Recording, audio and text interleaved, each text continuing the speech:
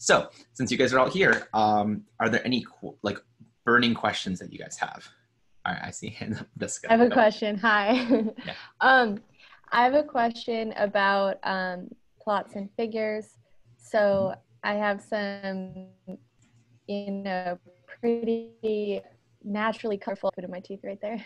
Naturally colorful plots that were made with Seaborn. Mhm. And I was just wondering, like, what are best practices? So should I kind of have all the plots be the same color or not too many colors or yeah. Yeah, so that's actually a really good point. I think this is when we had our talk about visualization, and I could really talk for days about like the theory of visualizations and stuff like this. I always forget this. Like back in like college, like I did like an advanced visualization class for like grad school, and we talked about like all those theories about like why you should do certain visualizations and stuff. And one big thing people talk about. Or one thing like when I talk about visualizations, we're like, well, what's the big deal? Like it's just a visualization. And the big deal about it is that whatever you put down visually, like if you can kind of imagine you flash like a picture in front of someone's face, right? Or a bunch of different pictures in front of their face over like an hour long presentation, and then they leave, right? They're not going to remember every single detail, but there's certain things that will stand out a lot in their heads, right? About like what visually happened. So you want to make sure what you visually show them is going to emphasize what is, quote unquote, true, if this makes sense. Like, and I say true, I mean like the thing that you want to emphasize to your stakeholders, right? Because all the data you show should be true in that sense, but it's the thing that you're really having them focus on. So one thing with colors, obviously, like don't use colorblind, like you be aware of people who are colorblind. There's actually a pretty large proportion of the population that is colorblind. It's a little more common in men than it is women, but something to consider. So don't put red on green. That's like the most common color blindness. The second thing is like if you can avoid color, color should come second, right? So one thing, I really hate that this is the default, but like if you do Matplotlib Seaborn, when you make a bar plot, like it does like default colors, every single bar is a different color. They don't have to be different colors, right? Like they should, it doesn't matter because you can see they're different bars. So there's not a reason to have that distinction between the two. This is also the reason why pie charts make me kind of annoyed because it's like they give extra color. So that's like, okay, cool. Like those are the basics, right? And then you're like, okay, like, does it matter what color? Should they all be different colors? Or, like, let's say you have all the, like your bar chart is blue on this one, green on this one, yellow on this one. Does that matter? And this is where I'll say, it depends really what you want to focus on. This is more aesthetics, but I have seen is that if you have a more more, how do I say this? I'm sure there's a better term for this in presentation stuff, but like a consistent like color palette throughout your presentation, that does keep the audience engaged. So one is that's like, okay, like you're not like moving to, it sounds weird to say this because it's like, oh, changing different colors and stuff like that. People get confused, like, are these colors supposed to mean something, or are they actually like emphasizing something else beyond what you're showing? And if there really isn't, you really should keep it the same color, but also it gives a nice polish. Like I think when you show that you have a good presentation that you worked hard on, it shows a lot. And I think people get a little more engaged versus like something that someone seems like they see the same fonts over and over and over again with the white background and the black, text essentially on the back. Like it gets very like monotonous. It kind of blends in and stuff like this. I'm guilty for doing this, by the way. Like I'll do white background and like little black bullet points. But I have seen this done really, really well, where someone will definitely have like thought about like what is their theme for their presentation. I think PowerPoint and other presentation things will kind of have this, but they'll make sure their visualization matches with their like their palette, their basically like theme of their overall presentation. And if you're really good at this, and this is where like I need to find this good example of it, because there definitely was a student that was like, you definitely have this like knack, like maybe a little natural talent, maybe practice and stuff like this.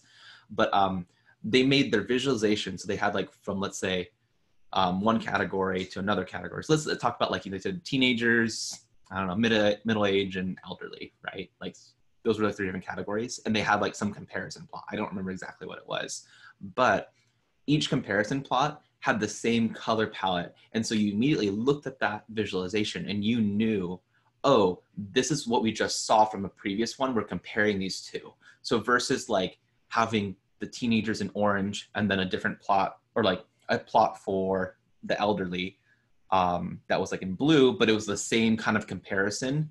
They made those the same color palette. So that way they made sure like you can emphasize, you can like compare them like in your head a little bit. Does that make sense? I know it's really tough for me not like talking about visualizations. I'm just talking out loud versus like showing you guys. But that would be my advice, like, you know, kind of like saying, do the basic stuff, which is like, if you can, don't use color unless it has a real emphasis for something. Keep a consistent, you know, palette, consistent theme, and then use color to your advantage to basically have a nice, like, good visual language of like saying, oh, well, if I'm doing, you know, this bar plot that's going to compare, let's say, like eating habits of teenagers, and then you have a bar plot for eating habits for the elderly. You would want those to have some kind of visual sameness to it, so you can kind of compare the two. Does that make sense? Yeah, that makes sense, and it's helpful. Thank you. No problem. Yeah, cool. And I just kind of pulled this up immediately. Like I was like, oh, let me pull this up. I think I have I have too much information probably like on these notebooks too. So you can kind of find this out, right? On the repo from our study from before. Yeah. Cool. Yeah. Any other questions that are burning in your guys' heads? Like you're like, I need to ask this question, or not? You're just like a little whisper in your head.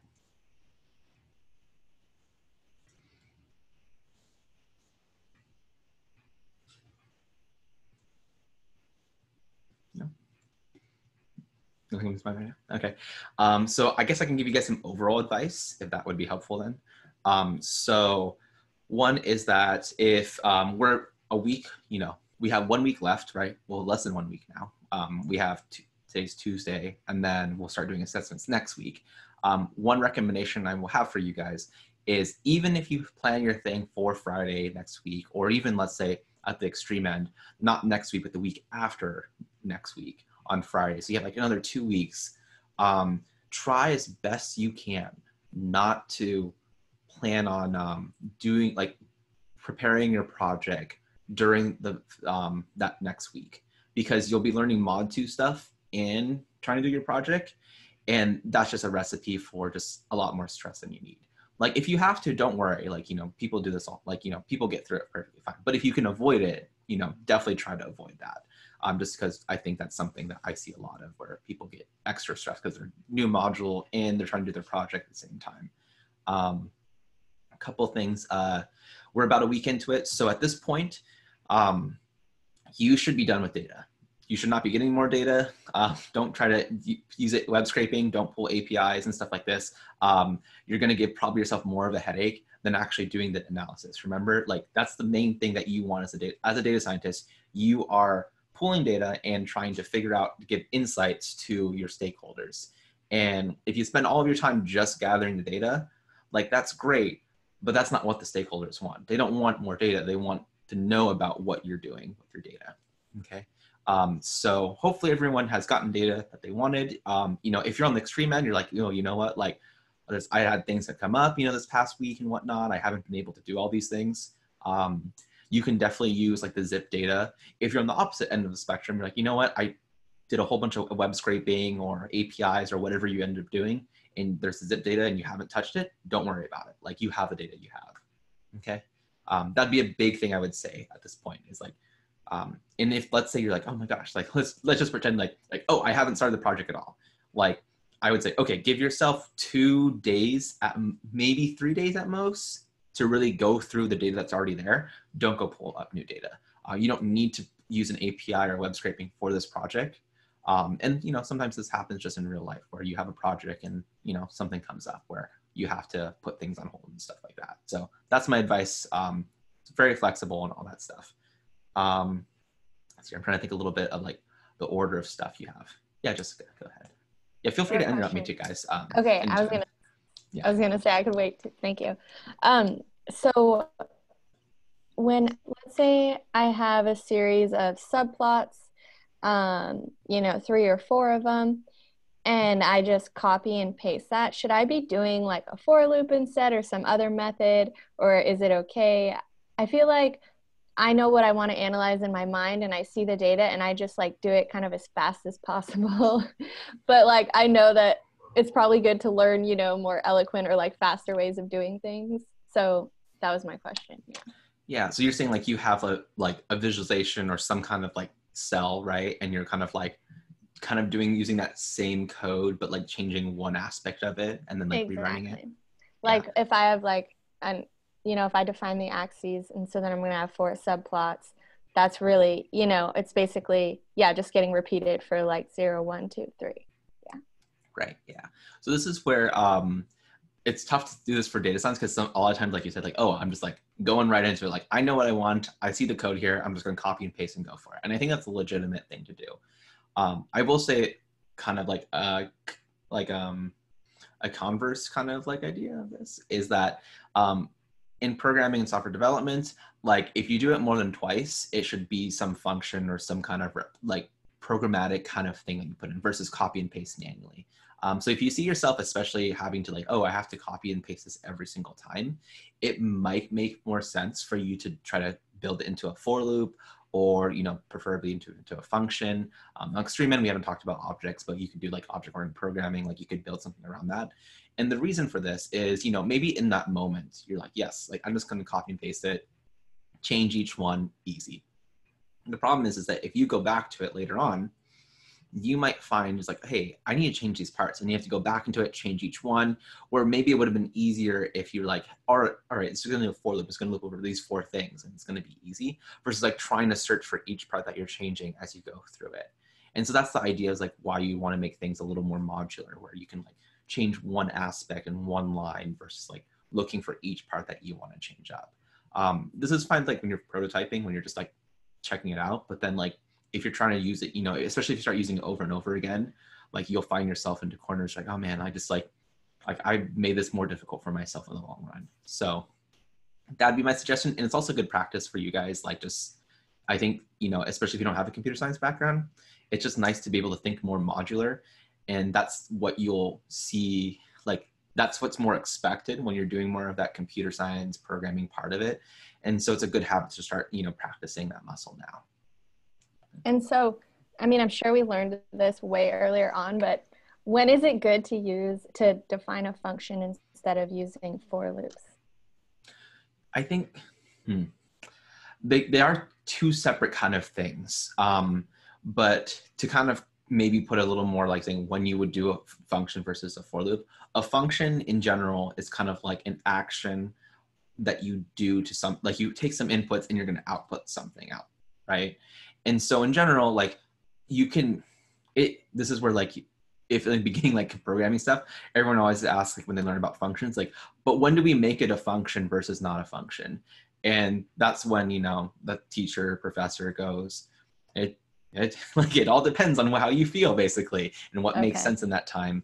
But in general, if you think of something like a process of like a bunch of lines of code and it's like you're doing this process and it's like, oh, you can think of this as like a machine, like it's like, oh, I'm putting these things in here and it's the same actions over and over again and some output comes out, then that likely should be a function.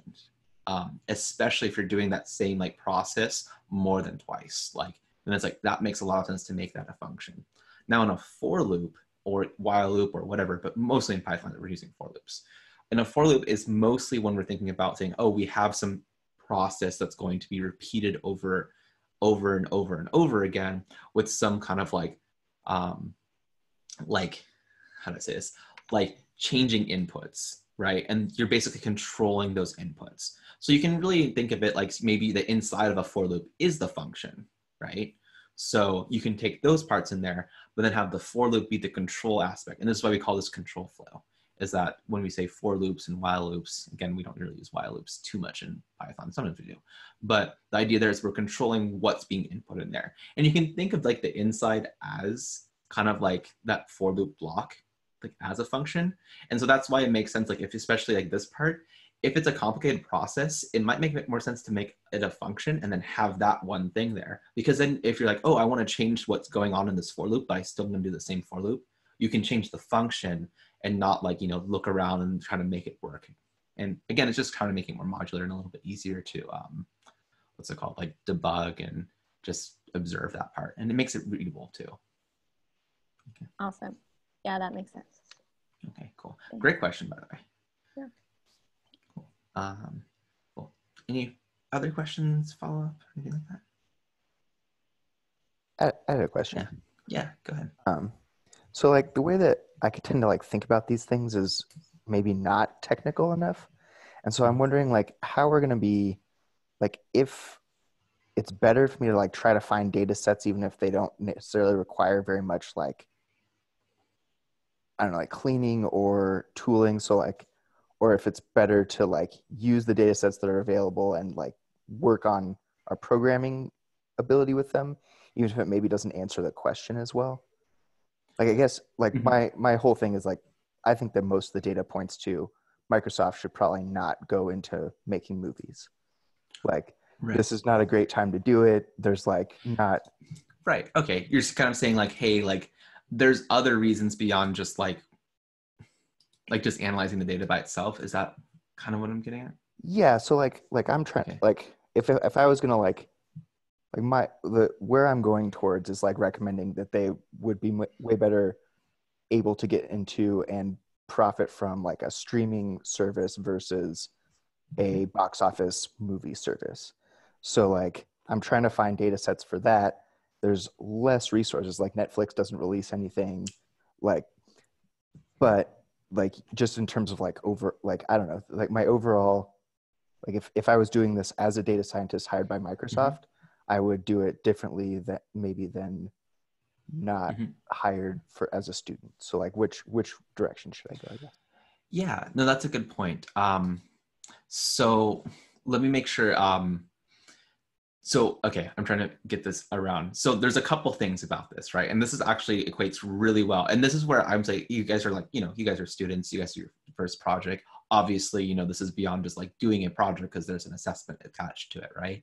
But I think you really should try to go in the direction of like, hey, this is a data science project and I'm going to be a data science, I'm a data scientist and I'm in the role of a data scientist. So if you feel like, it's like, hey, based on like, like I wouldn't call it a hunch, but let's say that your domain knowledge, right? Your domain expertise, just understanding what's around beyond just like the movies and stuff like that.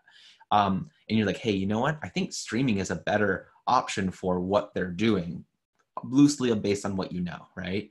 That's totally legitimate. However, if you're in the business, like, talking to a business, right? Your stakeholders, you got to be careful with like what you tell them in some sense. Cause like the stakeholders might ask for something and you're like, I don't think that's the right question.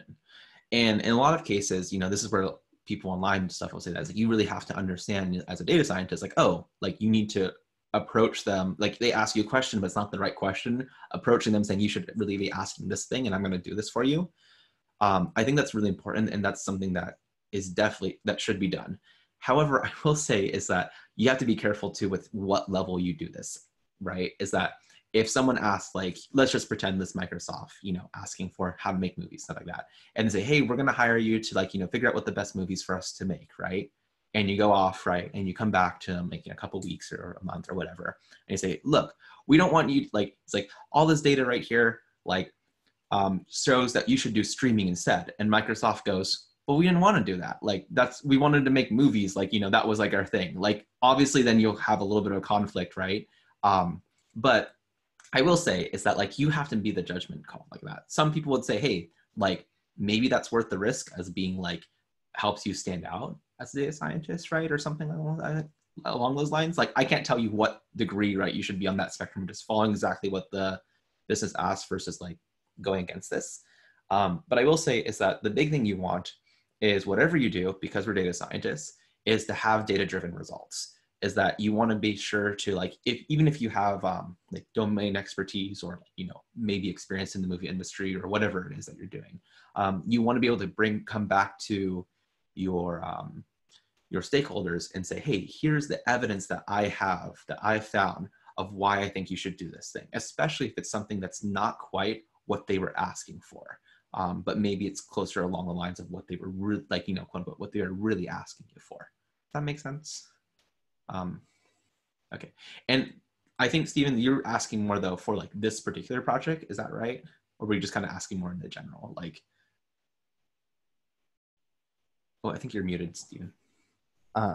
Yeah, I guess like I'm asking for this particular project also, just like I don't know, like I found some data that would back that up, but I also don't want to feel like I'm like skipping. Like I could definitely do a genre analysis and say like this movie genre has a better like Mhm. profitability than this other one, you know, like, but I don't know. Yeah. Yeah. This is where I will say is that I think I'm trying to go between like, just the project of we have presented to you guys as students, right? And like what would make more sense, right? In like the business world.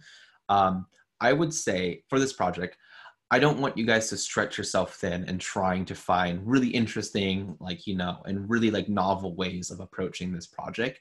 And that what in the sense of being like, this is your first project. This is kind of like our first attempt at really doing a data science project. And this is just the first part of it, really. Like this is just doing an analysis versus like going into predictive modeling and all these different things.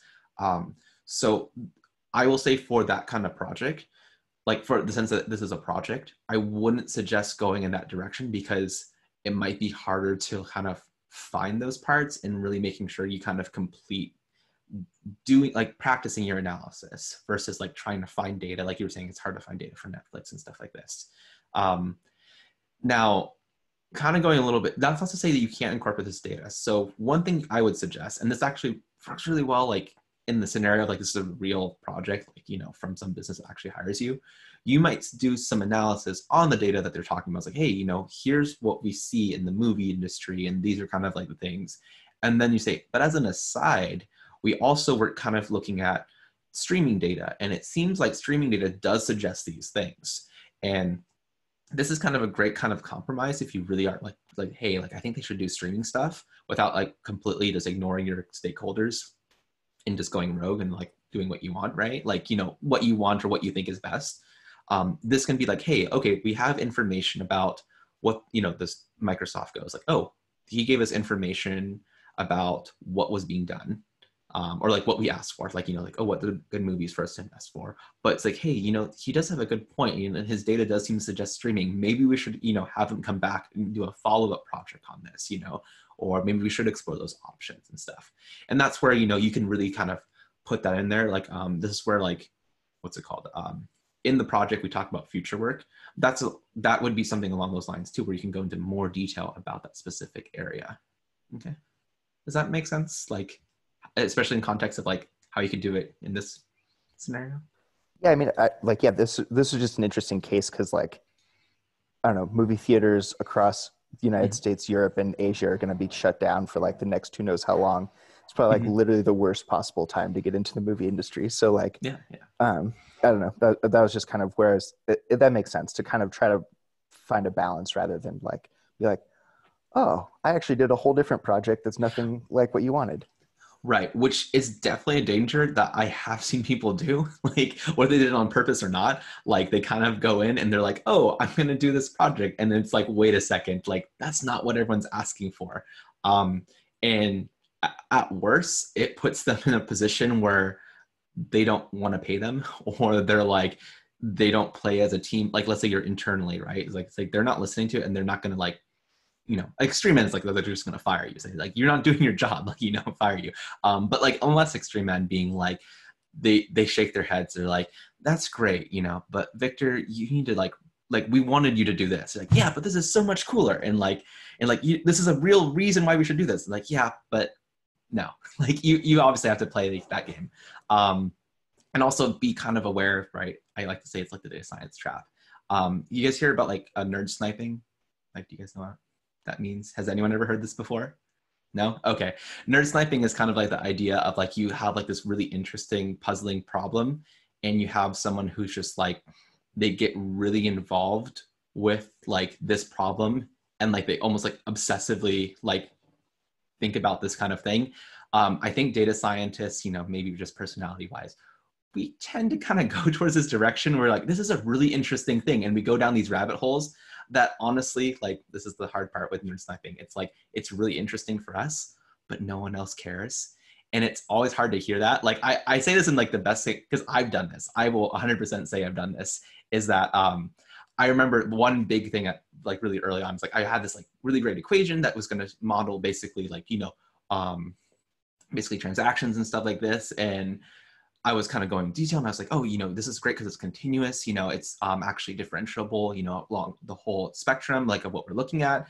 And they were like, oh, but this part right here is good. Like, yeah, that's good. But like, look at this beautiful thing that I created, and they didn't care. And of course, that's the thing that spent the most time. So like, that is something that really does happen, and just kind of be aware of that, I guess, as data scientists. I think, you guys are probably more on the analytical side where those kind of interesting problems kind of happen, and just be careful, I guess, to not go down those rabbit holes.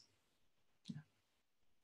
Or if you do go down those rabbit holes, at least have a way to get out of them, or say, oh, let me put this on the side and like do this a little bit later, or suggest it as like future work if you're working with a project.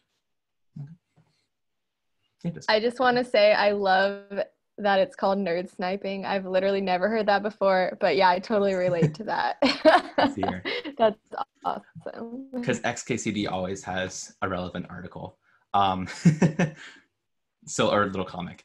So like this one is a little more based around physics and whatnot. But the idea is like you can kind of read this through. But he basically has like a little diagram here. It's like on an infinite grid, which physicists love infinite grids and stuff like this, of ideal 1 ohm resistors. What is the equivalent resistance between these two marked nodes?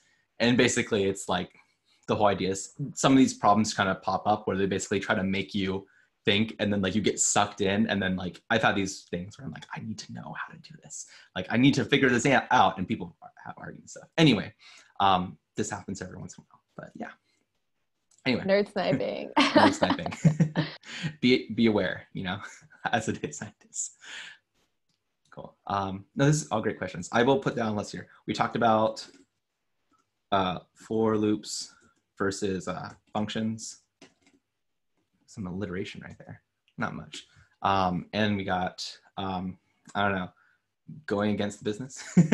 I don't know. That seems like too bad, but like, I don't know, tangential interest. I'm just trying to put this stuff so we can kind of refer this. Oh, got the I. Cool. Good questions, by the way. This is all really great. Anything else you guys have, whether it's specific to the project or overall? Hey, I had a little something I was thinking of that I wanted to get your input on. So yeah. When we're looking at the movies, and you look at genre, and you'll have a movie belongs to 3-4 genres, right? Mm-hmm. Obviously, one would be the main genre that it's in, but it's kind of difficult sometimes to separate them, right? Because you can have an adventure and a drama. It's an adventure drama.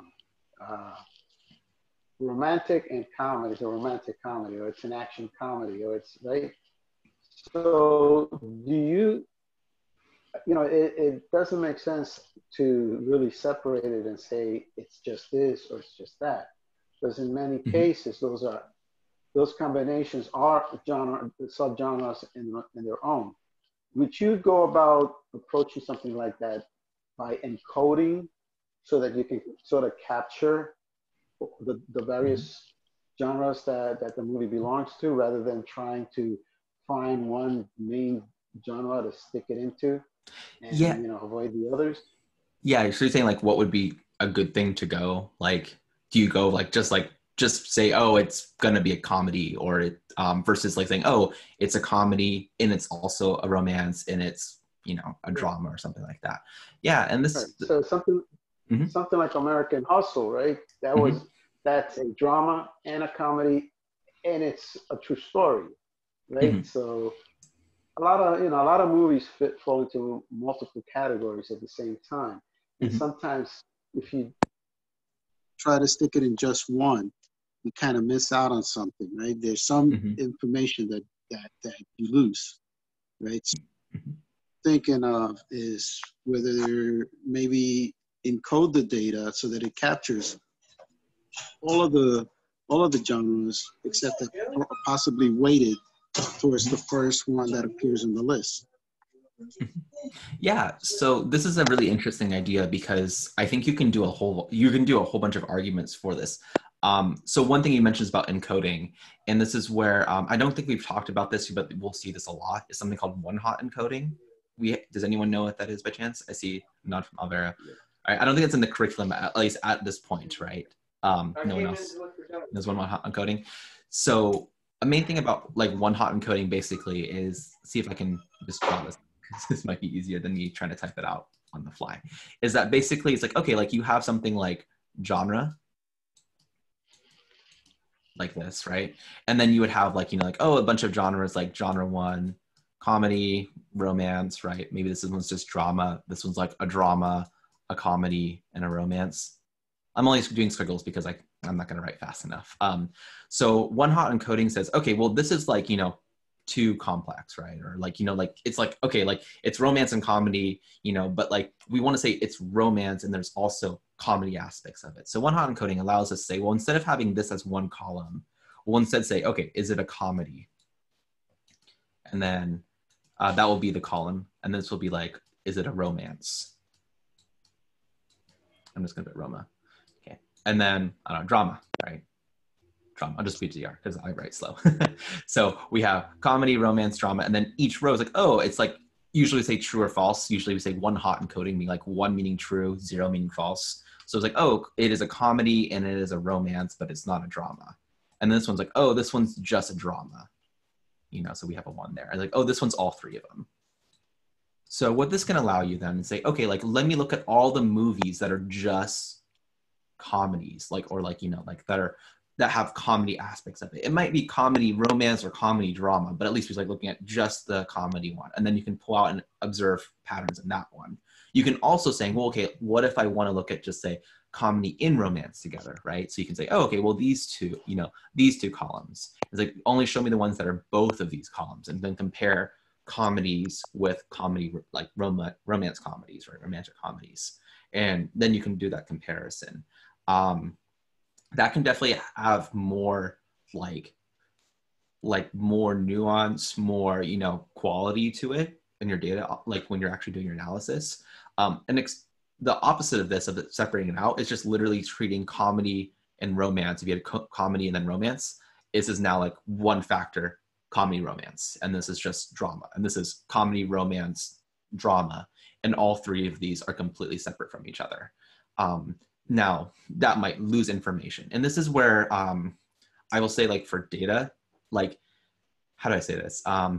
Usually I would talk about things like your data, like, is not, man, I'm trying to say this in a proper way, but basically is that your data are never complete. Like, there are always more things for you to add onto the data, because your data is showing like a kind of a summary of some information. Like, you don't have perfect amount of information. Like, perfect amount of information would be like, you have the pictures, you have the video, you have when it was made, you have the script, you have all this information all together, to the point where like it's so much information, it's too much. Like, you would say, oh, you need to know the bios of every person who's ever appeared in it. What are the shots? What are like this is kind of like the overall, like, what this movie actually is. And the data are really just saying, hey, can we summarize the overall aspect of this thing that exists with some features that we can do that's manageable? And this is where you say, well, okay, like, to what level can we do this? There isn't a direct thing saying, oh, one way is better than the other. In general, we say as data science, we like to have more, you know, like more fine-tuned data, because then we can always like combine it together to make, you know, less, like, more coarsely grained data. Does that make sense? And then if we had something that's really coarse, it's not easy to necessarily make it more fine-tuned. Like, if someone, yeah, like in this case, it's actually a bad example, because if you had like something like romantic comedy, you could probably split up and say, oh, it's a comedy and a romance. But then also, one thing that Alvaro was mentioning, right, was saying, oh, we like have a weight for like, oh, the first one that appears and stuff like that. So one thing you have to know is, I don't know if this is from the data set, but first of all, knowing, is it true that the first one that appears is like what it's more? And then also, if you have comedy, romance, drama, and then comedy, romance, and let's say comedy, romance, and action, do we know what percentage comedy this movie is versus this one that's comedy, even though they both have it first? Maybe, you know, really want, like, that first movie is like, oh, it's really comedy. Like, it's like basically a comedy, and then it's got a little bit of romance on the side. And the other one's, oh, it's really like a comedy, romance, drama, or action or something like that. And so be careful with like trying to add extra information on something you're not exactly sure about, in the sense something you don't know exactly, because like you don't know to what level you can really define it, because that can also put like essentially extra, like when I say bias, right? Bias basically is putting extra information in there that might not really exist. So I would say the safer option would be if you want to split it out by saying, oh, this is a comedy, this has comedy aspects, so it's classified as a comedy. This has romance aspects, so it has romance, and it can have both of them. Does that make sense? This is a really good question though, like, cause that is definitely like the definition of like how we kind of go through data and like how do we know like what we know. Yeah. Any follow up on that or any clarification you want to add? Thank you. Yeah. No problem. Go ahead, Nyla. Yeah. So with the different data sets that we have, like, is it best to like pull one and then like go through that data and then like pull another one, like the data sets that we have? Okay. So I will say is that I would say no, actually. So I'm going to say something like what maybe you guys did something different, and it's not a big deal. But I think a better way to approach this problem is to pretend you don't have any data at all. Like, and you say, all right, someone comes up to you and says, hey, we want to make, a movie, some movie company, whatever, right? We want to know what's the best movies we should invest in, right? Like, what should we make? And then you should think to yourself, pretending you don't have any of this data. It's like, okay, what would I need to determine, what movies they should make? And so have a picture of like in your head and like literally write it down and say, these are the things, these are the questions that I would want to look into. These are the things I think are important factors. These are things that are maybe factors, but maybe less important, right? So maybe, for example, maybe you wrongly think this, but you're like, maybe season has a factor, but maybe it's not that huge of a difference. And then later on you find out like, oh, season does have a huge factor in it, but at least kind of putting those ideas down.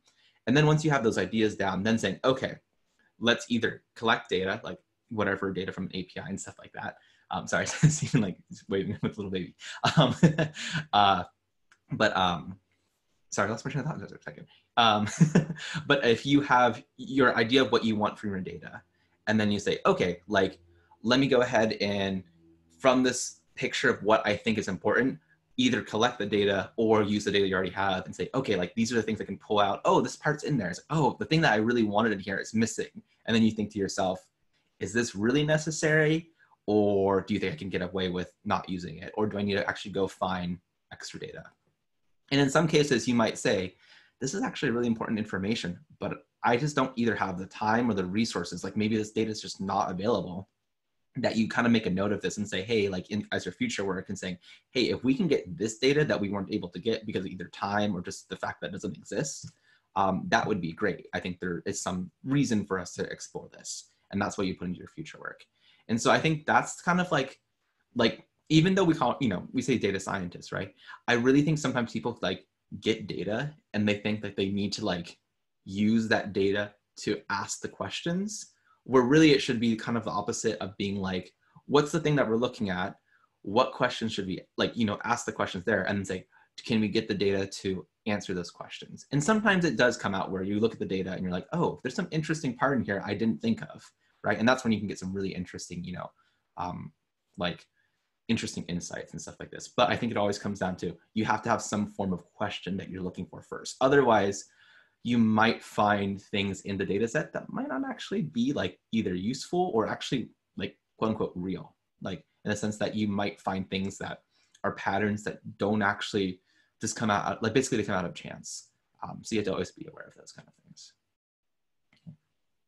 Yeah, good question though, Nyla, because I think that's a big one where I think it's important to kind of have an idea of what you want to move forward with before you just dive into data.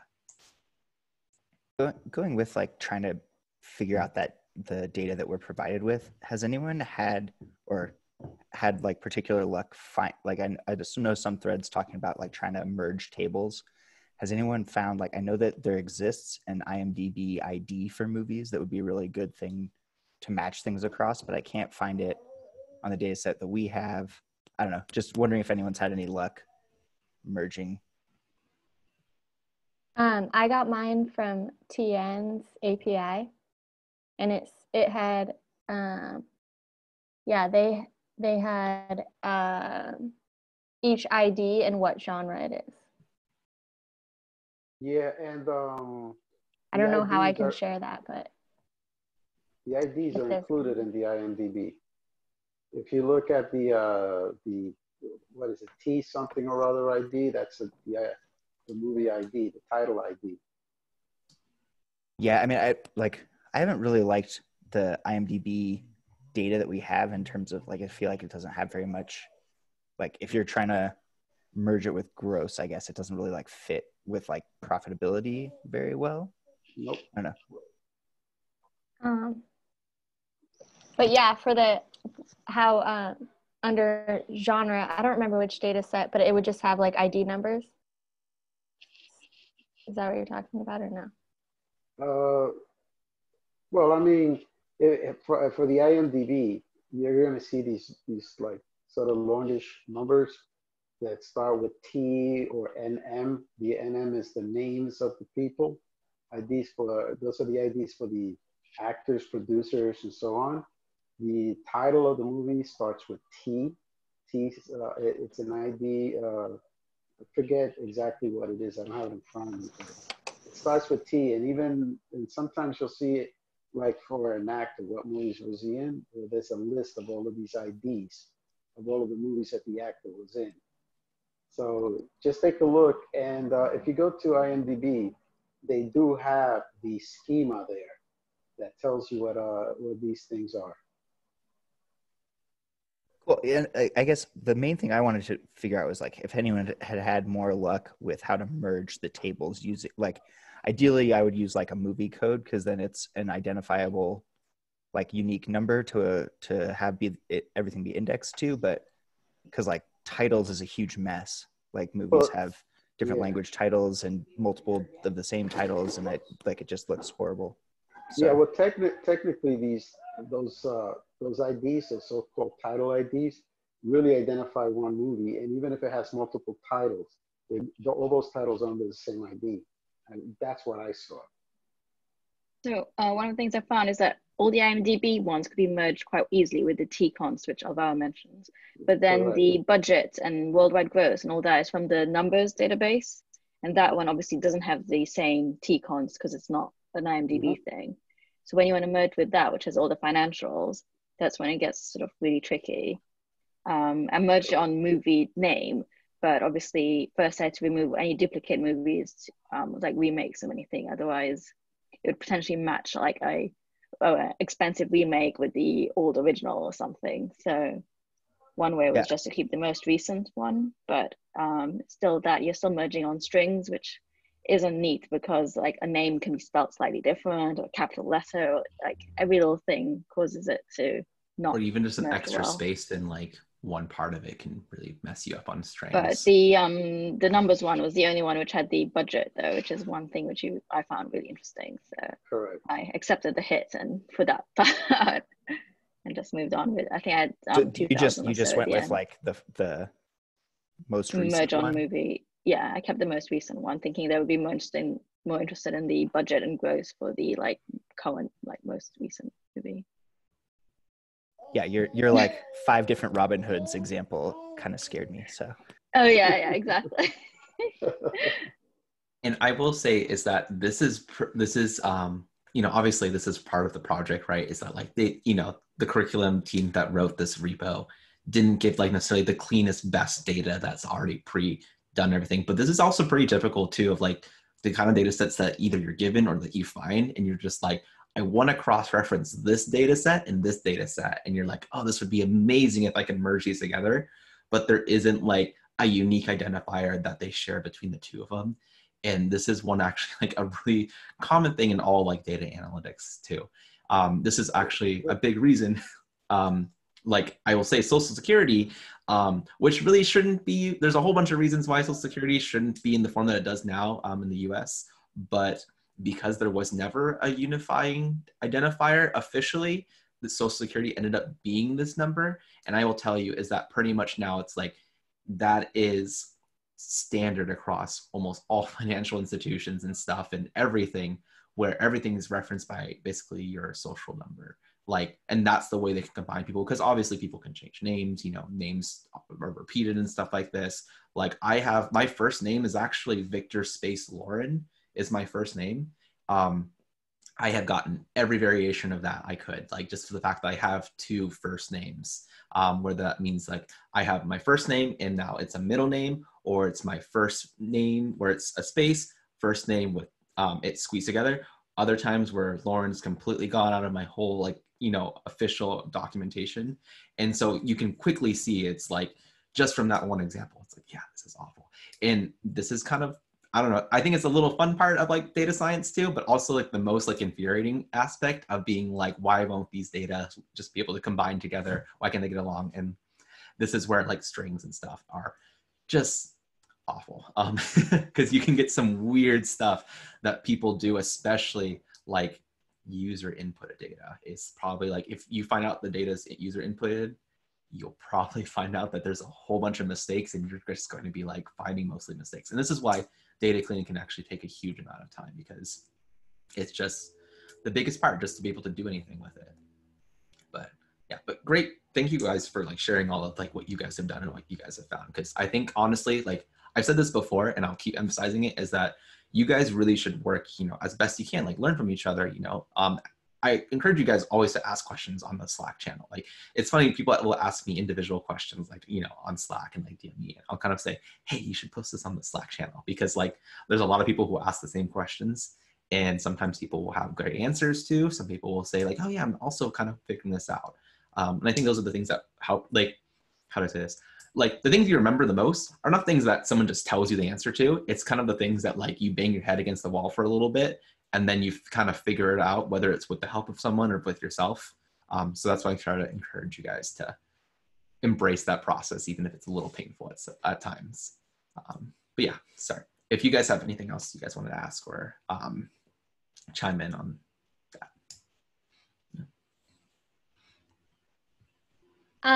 So I think is our presentation supposed to be 5 to 8 minutes? Mm-hmm. Yeah, right? That's okay. The ideal is 5 to 8 minutes. We really like beyond 10 minutes, it's kind of like you really overshot it. And like, I don't want to, like, how do I say this? If your presentation is going for 15 minutes, it means that you might have kind of gone off a little bit and maybe you haven't practiced it. That's why it kind of like, you really should aim for 5 to 8 minutes. And this is pretty typical too. Like if you're asked to give a 10-minute presentation, you don't want to be that guy, you know, or person that goes like for 10 minutes and just like, or like for 20 minutes and people keep looking at their watches being, hey, like you need to get done with this. So kind of be aware of that. Also, I don't have too many of this, but you can also have it too short. I would say anything under 3 minutes, it's like, hey, like, it's not usually someone's talking through it too quickly. It's more like there isn't a huge amount of information here, and it needs to be kind of more fleshed out. So 5 to 8 minutes, I think, if anything, most people will probably find they're like, oh, I need to cut out stuff, or I need to like streamline this a little bit more than like, you know, beef it up. That makes sense. Yeah, because I had my first couple of questions I asked, and those kept leading to more questions. And then there's so much, I wonder if I should cull it down a little bit. So yeah, I will say is that the big thing that will kind of like be your like threshold thing is like, is this important? And like you should list like, what are the most important things I need to make sure the stakeholders understand before presenting for? Not the details, but like, what are the main points that they need to know? And then saying, what are the things that lead up to those main points? And that's kind of stuff you put in there. And then everything else is extra detail. And of course, you know, if there are more stuff you can say, and there's more information, you know, like you can check out the report, you know, you can talk more, like this is like in a real life scenario too. I know it's the hour, but I just wanted to quickly kind of mention about that presentation versus non-technical, or non-technical versus technical. Remember the non-technical, it's kind of like that presentation. You should have it practice. It's about like 5 to 8 minutes and everything like that. This is where people say, what about the technical piece, right? Like, is that a presentation? What is that like?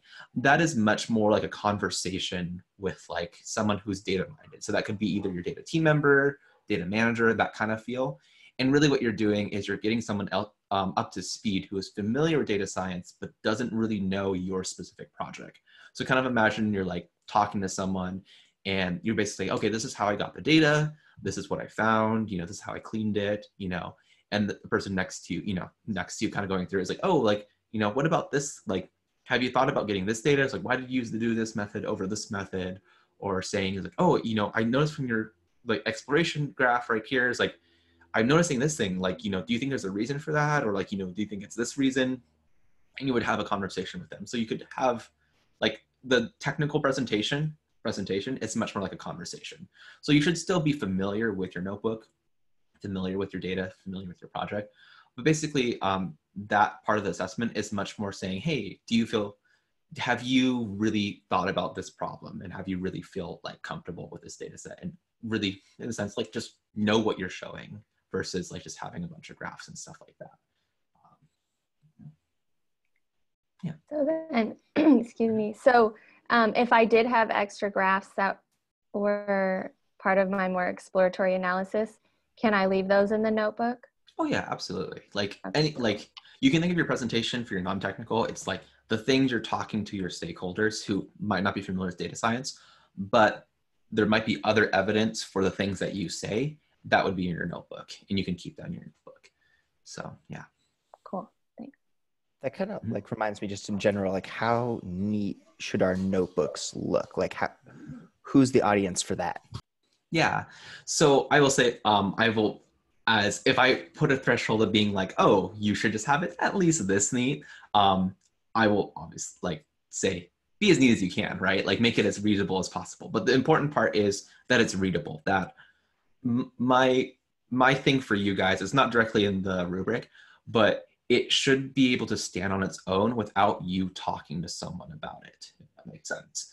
So someone comes across your like your repo, your notebook, and they can go and walk through that notebook and understand what's going on there.